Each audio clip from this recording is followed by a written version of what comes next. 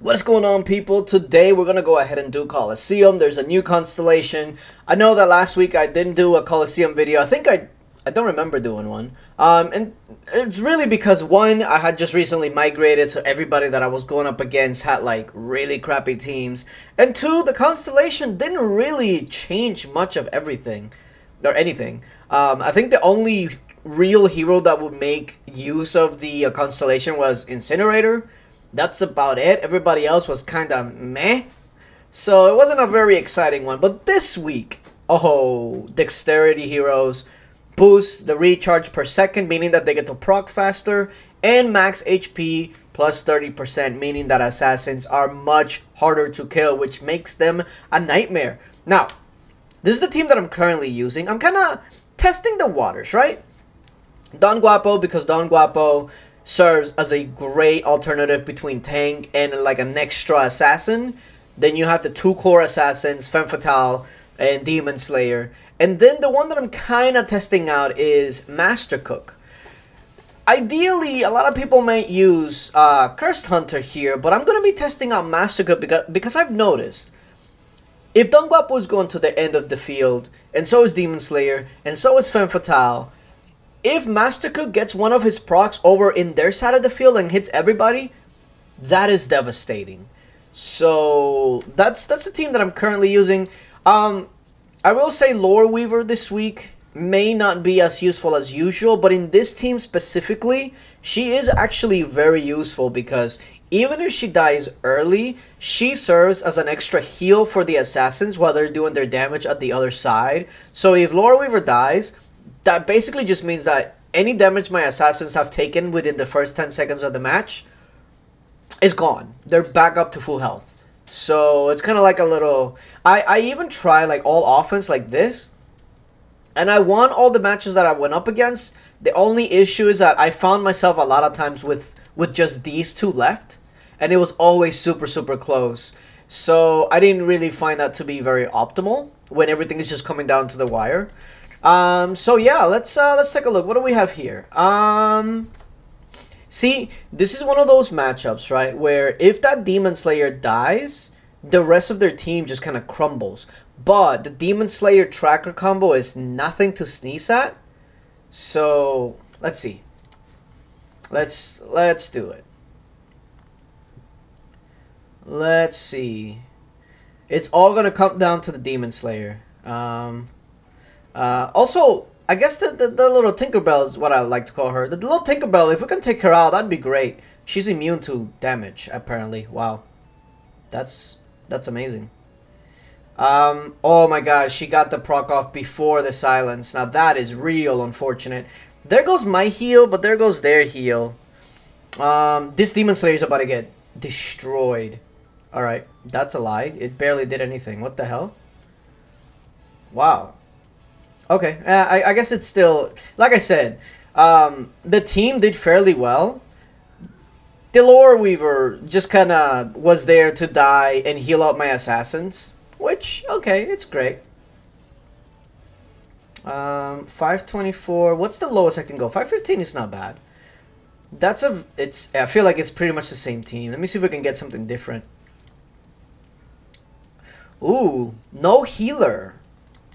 I kind of want to try this out just because they have a lot of really high damage. I don't know why the Child of Light is there. I don't know if maybe they're using it because Child of Light was okay last constellation. I believe Child of Light actually took... Right? Yeah.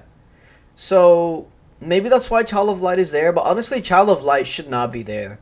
It would either be a Demon Slayer or like Death Archer, in my opinion. But let's see how it does. Let's see how it does. Let's see. It looks like we're targeting the Trickster first. Okay. It is kind of weird for me to still have my healer. But here's where the Master Cook is gonna come in handy. Bah, bah, bah, bah, bah, bah, bah, bah. Oh my god, that was so much damage in like a second there. That's insane. Oh, somebody's gonna take that to the face. She lived somehow, and then Demon Slayer's gonna, yeah. Wow, she took that to the face. That max HP 30% is no joke. But yeah, I mean, my team relies a lot on my assassins. Master Cook is kind of like the cleanup, but my assassins are still the ones that are going to be doing the most damage. A shade. This one's actually pretty interesting. I want to try this out. So if you think about it, they have shade over my Femme Fatale, and then they have tracker over my Master Cook, which is interesting. It's kind of like a free-to-play compared to pay-to-play kind of scenario. Oh my god, that Tinkerbell is so dead. Oh, she didn't die.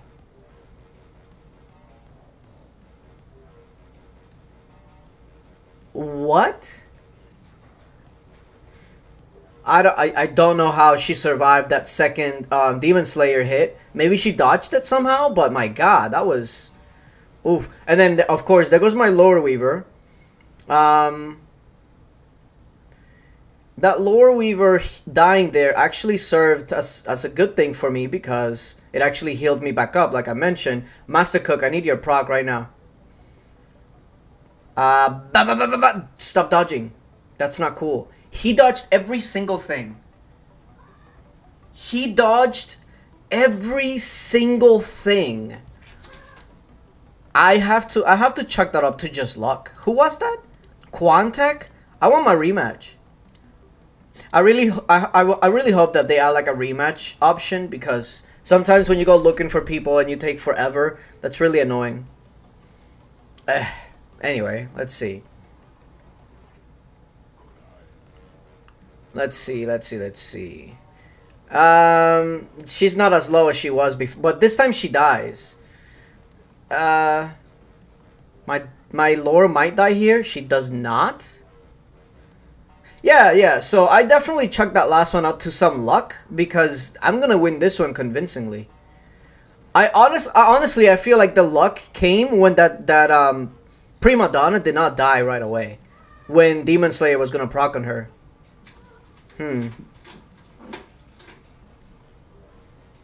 I don't know. Well, let's see.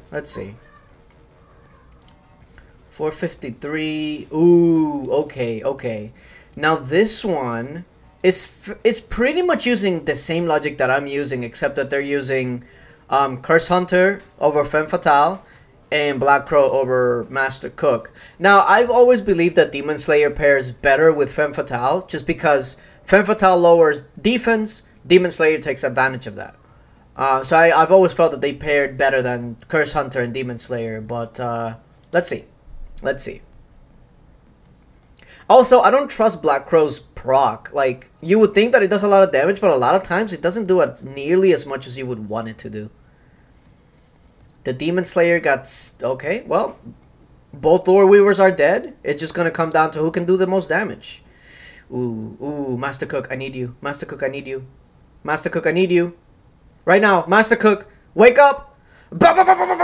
Ooh, yeah, Master Cook for sure does way more damage than Black Crow. Easy. And now, yeah. Woo. That extra HP for Master Cook is also really, really good. It makes him go from not so frail. I wouldn't call him frail, but he's not the tankiest, right? But with this week, it's hard to take him down. 426, is that the lowest I can go? Ooh, 421. A lot of greens. I don't feel good about facing that one. It feels like a automatic. Ooh, Petite Devil. This is where this team should shine, because that Petite Devil should die instantly. If it does not, we're in trouble. But it should die instantly, and then from there, everything else should just fall. Let's see.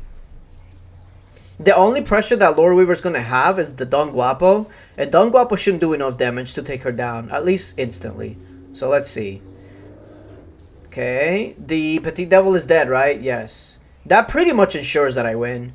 Yeah, because now Master Cook is going to focus on Don Guapo. Their side is going to start dying. Hello? How did he not die? Okay, he did die. Okay, good. Yeah, and now the Lore Weaver has to either heal Don Guapo or the Rose Knight. So he has a choice. And the choice is to pretty much probably die here soon. Let's see. Will I have enough damage? Here's the silence. That's That should be it for her right here. Yep, that's it. And now everybody else is just gonna slowly die. So yeah, a lot of times, like, if you want to be successful in Colosseum, that's one of the things that I've always said about teams. Recognize who is the #1 threat on their side and see about how you can go ahead and take that threat out. If that Petit Devil doesn't die against this team, yeah, they didn't have a lot of damage, but if half the match I'm stunned, I wasn't gonna win. So a lot of times it's just recognizing who their main damage dealer is, or at least who's the main threat to you, and then seeing about how you can take it out. More greens. Ooh, this is actually kind of interesting. I kind of want to go all damage on this one. I don't know why. I don't know why. Maybe just to show you guys why. One of the reasons why I kind of wanted to test that out is because with Boommeister, right? You have his hero skill that increases crit of all allies by 100. When you combine that with all the attacks from Boommeister and all the assassins, that makes a huge difference. And you get this, join arms. Support allies in combat, granting them combined arms for 8 seconds, which increases Pierce by 110. Now, if you don't know what that does, you go down to Pierce, right? Reduces enemies' defense. So not only would he be boosting crit, he's going to be reducing enemies' defense. So that's why I always thought, like, man, maybe if I take her out and just go full offense, it would be really good. But if you're going up against a decent healer, like a Lore Weaver or a Prima Donna, a lot of times it's not worth it. But I want to just show you guys what this looks like as far as damage-wise. Honestly, Don Guapo is probably not the best tank here. Probably Rose Knight would have been the better tank, to be honest. But anyway, look at the damage, okay? Look at this damage. It's just, it's too much. Alright, for somehow Shay got away with that. And the tracker got one of her super strong procs off. But yeah, you see the damage that this thing does, especially when you're going up against only one tank. Boy, oh boy. Boy, oh boy, can this lineup do a lot of damage. Okay. See, against this here, I feel like I can still win, but it's not going to be as easy, right? Because you have Death Knight that's going to take the initial burst of damage and then come back, so that burst all of a sudden is not as worth it. And then you have Lore Weaver that's going to do heals every now and then, so I want to see it. I want to see it tested out though. Let's see. I still feel like the Demon Slayer tracker combo is going to be the biggest hurdle here. Not so much the actual tanks. I think the tanks will go down fairly easy. Oh, and they get the heal off. That's just not great. This should... Oh my god. If he gets this proc off. Yeah. Oh man. You see what I'm talking about? Like... It's a lot of damage, but now I'm just relying on these last. Look at this. This is not reliable. And even though it's a lot of damage and I may still win, it's just too close for comfort. Look at this. And then oh, I thought the Death Knight had already died. I'm gonna lose. Whereas, for instance, if I had Lore Weaver on that one, I would have probably easily won that. Matter of fact, let's run that back and check it out. Let's see. Iguana. That's a pretty interesting name. Iguana. At least that's what it said, right? Iguana Kiss. Yeah, okay. There we go. Alright, so all I'm going to do is I'm going to change that into Lore Weaver. And I'm hoping that the difference here is that I just win going away. The only issue here would be that Demon Slayer taking out my Lore Weaver way too early. But, see, there it is. That might be a problem. One hit, survive another. Ooh. Oh, she survived. Heal, heal, heal, heal, heal, heal, heal, heal, heal. Yeah, I think that's probably going to be GG right here. Even if my Lore Weaver dies now, all it's going to do is heal my Don Guapo. But Don Guapo dies first. How dare you? Do I get another heal off? If I get this heal off, it's for sure done. Yeah, it's done. Yeah. Oh, hold on. Tracker's still doing way too much damage for my liking. Ooh. Oh my god. One shot? Nope, that 30% saves me. Yo, the Death Knight's still not dead. Demon Slayer, is it gonna survive? Oh my god. Are you kidding me? Please, please. Heal enough. Heal enough. No. No. No. Oh. Well, so much for that winning easily type of thing, right? That was not very easy. 341. Can I go a little bit lower? Maybe not.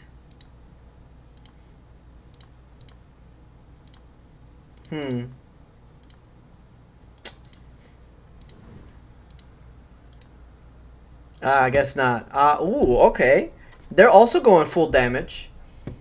They don't, however, have a Demon Slayer. And honestly, the assassins here aren't really as valuable, right? So what I'll do is I'll go ahead and add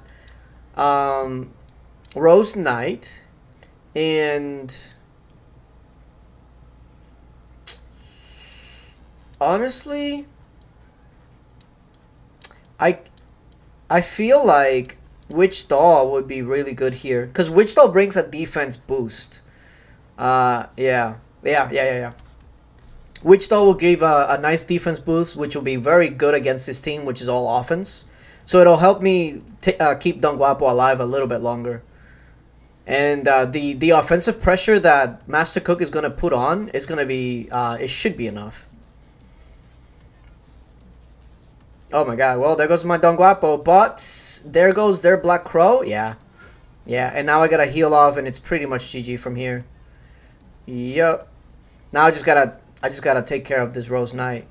That proc didn't do nearly as much as as he would have wanted. And from there, even though their Death Knight is alive again, it's yeah. That defense boost, if you take a look at Lore Weaver's health, that defense boost probably kept her alive just then. So yeah. So here's what I'm gonna do this week. I'm gonna upload Colosseum battles for the next couple of days. This one's kind of just to showcase the overall team that I'm gonna be using.